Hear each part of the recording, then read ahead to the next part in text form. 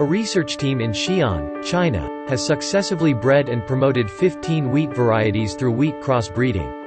Nearly 70% of the 26-member team in Yangling Qinfeng Seed Industry Company are post-80s and post-90s. They use advanced technologies to improve the efficiency of wheat hybrid breeding. 小麦的育种工作可以分成几个阶段，现在我们正在进行的是小麦的去型授粉杂交工作。进行之后，我们就获得了第一代的杂交种，也就是我们常说的 F1代，对它进行筛选。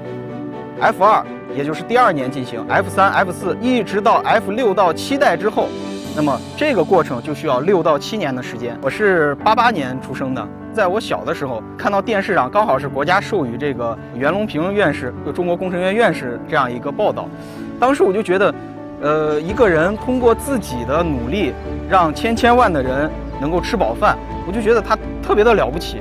我们也是希望通过自己的努力，来为这个种子、为我们的农业做出一定自己的贡献、自己的力量。